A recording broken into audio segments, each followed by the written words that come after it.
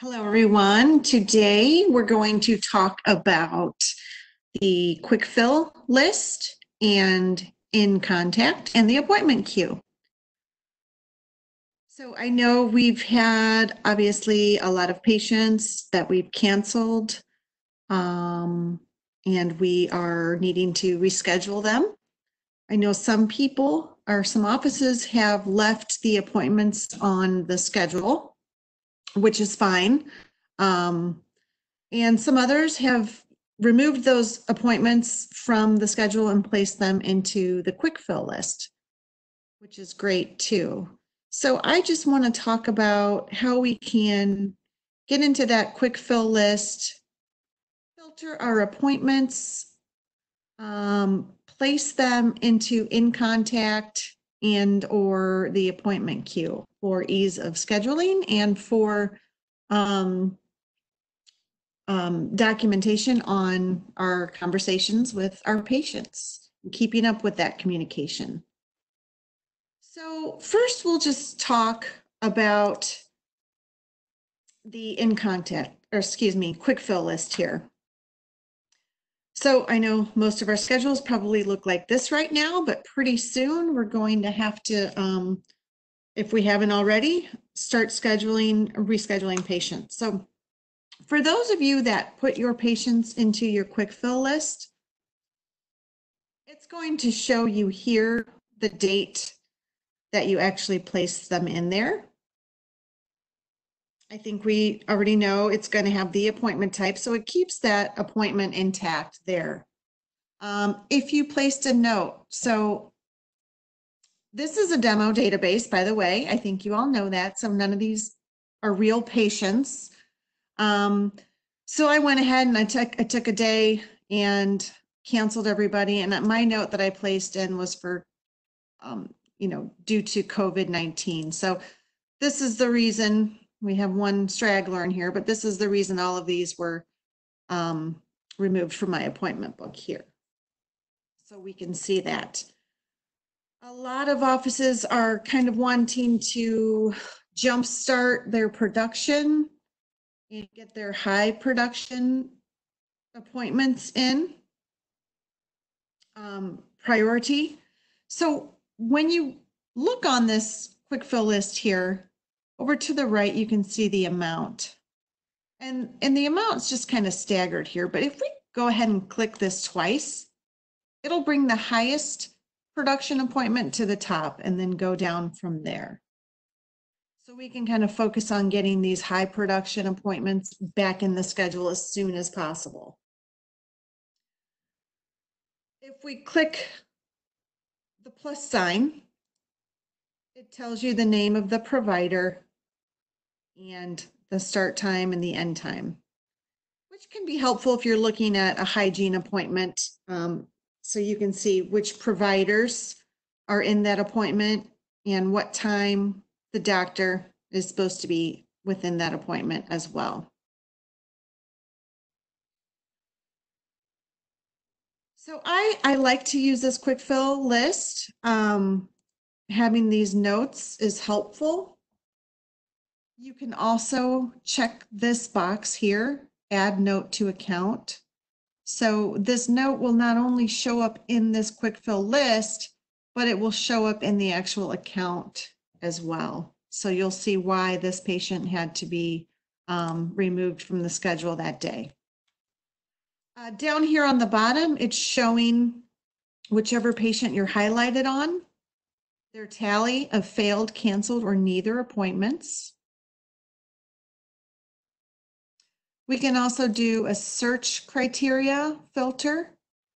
So if you just want to search for sooner if possible patients, so that sooner if possible is check marked in the edit patient screen in the preferences. So I'll go ahead and show you that real quick for those that don't know. If we do edit patient, I'll just go to my last person here, Jake Allen. Being a little slow here today. So in this edit patient screen, if we come over here to preferences, we can go down here. It'll tell us if the patient has a particular time preference they like to come in, and if they are a patient who can come in on short notice. So whether or not they have an appointment scheduled out, 2 or 3 weeks from now, somebody calls and cancels their Crown appointment for tomorrow morning, this is somebody we could filter this report for and call, and there's a good chance he'd be able to come in and fill that last minute opening we got.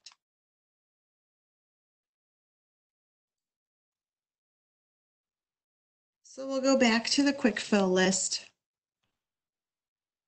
Back up to the search criteria. Again, you can filter. There's all providers. You can filter for specific providers, specific chairs, or specific appointment types. If you just want to see all your prophy appointments, we can do that. So maybe if the hygienist is going to come in here and do some calls, she can filter that just so she doesn't have to search through all those other appointments and names. And then you can also put dates in as well. So if you just want to do it, week by week, day by day, your list at this point might be quite long. Most likely it is. So you can go ahead and condense that and just kind of work day by day, week by week, however you want to do that. And again, this is where you can filter this list for patients on short notice. This was a sooner if possible, sorry. This is your patients on short notice. So that's in the edit patient screen. This sooner if possible is actually in the appointment screen. So if we go to an appointment here and I double click, there's this checkbox up here as well. So if you have scheduled Brenda for a Crown and she wanted something sooner, but you have no openings, she says, call me if something sooner happens or opens up, you can check that and she'll show up on that report. So that's where the sooner if possible icon or checkbox is. So that's how you're going to go ahead and filter through your quick fill list. Once you have your filters, you'll just hit apply at the bottom. So another thing I want to talk about is the InContact. InContact, it's an interactive contact manager that makes keeping track of your patients an easier task. So it enables you to store a single patient or groups of patients who need to be contacted. So you can send your recalls, post-op call reports, and many different other reports to InContact. So, it's kind of a great tool, and I'll send a couple of these patients over to InContact here just to kind of show you what that looks like. But first, let me show you where InContact lives. So it's on your home screen here. And if you go over to activities, it's the third one down. You can also put this icon on your toolbar if you'd like. To customize a toolbar, oops, didn't mean to click that. To customize a toolbar, you simply just right-click anywhere on that toolbar, click Customize. Over here, it says Available Toolbar Functions, Current Toolbar Buttons. Why am I saying functions? Buttons. So these are going to show you what's already up on your toolbar. So if there's something over here that you'd like to see, you would just simply select it and then hit Add. Now it automatically wants to put it all the way over to the right, but if you want it somewhere else positioned, just highlight it here and you can click this Move Up or Move Down, and that'll move that icon for you. I'm going to go ahead and remove that off, but that's how you go ahead and customize your toolbar, and that is workstation specific. So not everyone has the same looking toolbar. So when I go back here to my quick fill list, And if I want to put Angela into InContact, I can just come down here and hit add to InContact. It says it has been added. So I'm going to close out of here. I'll go back to my front office screen, click my InContact, and there she is. So this is kind of a great way to keep track of and add notes in regards to the conversations you have with your patient about rescheduling that appointment. We can see it's from the Quickfill here. Now it doesn't remove her from the Quickfill list. It just places her in the InContact in addition. And what I like about InContact is this note feature here. So it shows us the note that we placed in the Quickfill. But as we continue to call her and communicate with her, we can add additional notes. You know, if for some reason we get a hold of her and she wants to reschedule, but she's out of town or work is really busy right now because she was off for so long, but she wants us to call her maybe the middle of the month. So we can place a note, call her, you know, May 15th.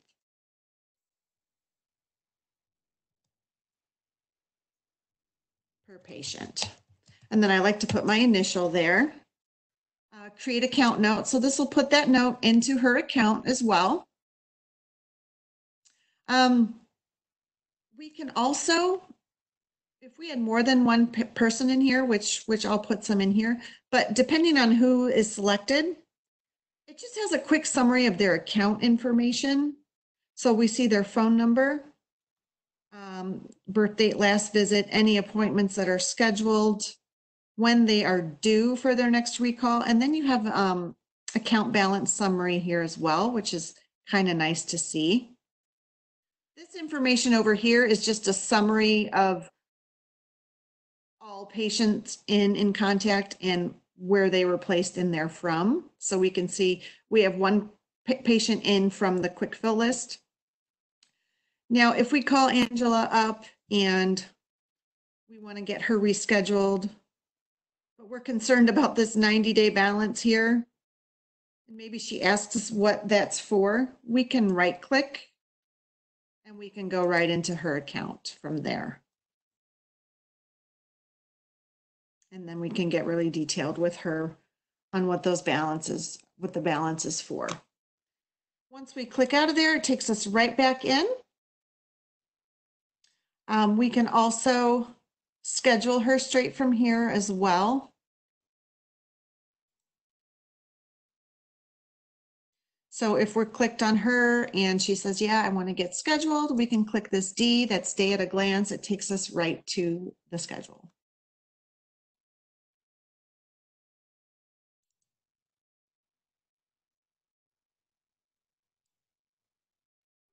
If we double click, do last patient, it says she's in the Quickfill list. Do you wish to review this information? Well, yes, I do. I don't want to look at her planned services right now because I'm focusing on her appointment that's already been created. So it shows us here her appointments in the Quickfill list. So this is the one I'm looking for here. I'll actually put this in because I'm going to put her in doctor's schedule. And we'll hit save.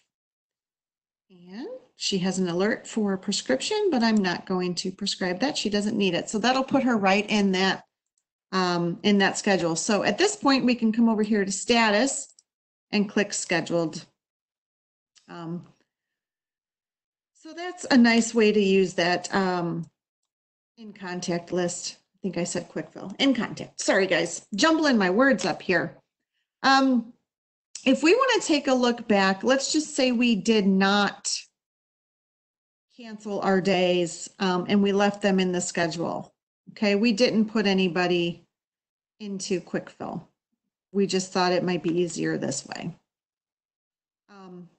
And that's fine. I'm going to close that.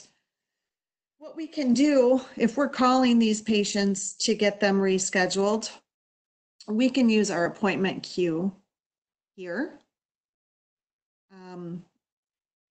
So if we just click on this appointment queue, it brings it over to the side. Now, if we use this push pin and make sure it's pushed down, when we hover away, that queue remains. If the push pin is sideways, when we hover away, it goes and it hides out over here. So once we're hovering on it, it opens back up. But for this sake, I'm going to go ahead and just pin it down for now. I'm going to remove these just to get this cleaned up for us. I just right clicked there. Let's say we call Jake and we want to get him rescheduled. We got him on the phone. We're going to reschedule him. So I'm going to right click. Well, I don't even have to right click, guys. You can just drag it right over here. You left click, hold the left click down, drag it right under unscheduled appointments there. Or under move, sorry. We can do either one, but I would do it under move. And once it's under move, we can go to the day and time we want to schedule him. Let me get my calendar up here. I'm going to pin my calendar. And let's say I'm going to schedule him for June 1st. I'll go ahead and grab him from my move and place him in the schedule. Let's go back to April 13th. And for Betsy, we'll say we get a hold of Betsy. And she wants to get scheduled as well. But she doesn't know exactly when she can get scheduled at this point. So we can do a couple different things. We can either put her in the queue under move, or we can place her in the Quickfill list. So either or. So if we right click, hit delete this appointment, click neither, we could write COVID, reschedule, add note to account, and hit OK. It's just saying there are services assigned to this appointment that are still present in the treatment plan. Do you want to delete them? No, I don't want to delete those services. Nope. So now when we go up and take a look at the Quickfill, Betsy is in our Quickfill. Here she is. Okay. And she was scheduled for the 13th.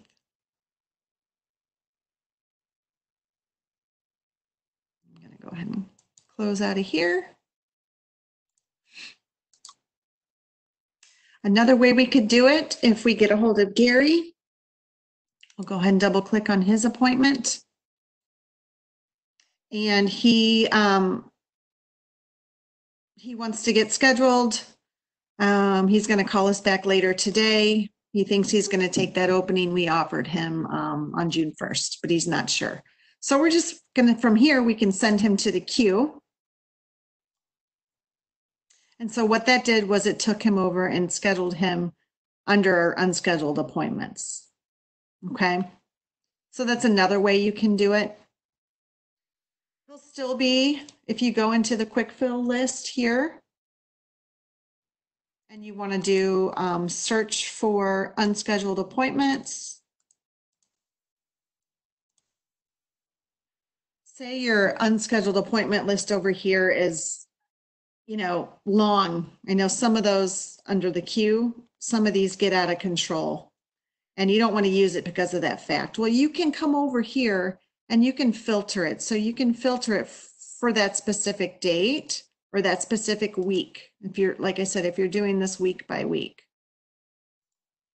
And then he shows up there. So you get a nice view of, you know, when he was scheduled, what he was scheduled for. And then again, you can place another note here if you'd like. So I know I've gone into offices and I've seen this unscheduled appointment list just out of control and, from last year. So if that's the case and you haven't cleaned it up yet, you can certainly go in that quick fill and filter it. And some quick fills are out of control too. I've gone into offices and seen quick fills out of control. Same thing, just go ahead and filter it for the dates. And then you'll get your information there.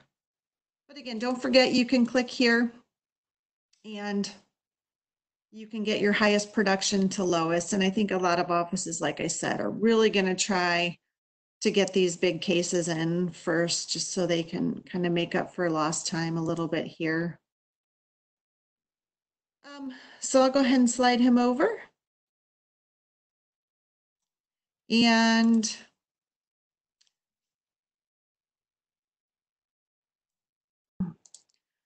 so just in summary, we talked about the quick fill. We talked about using InContact from the quick fill.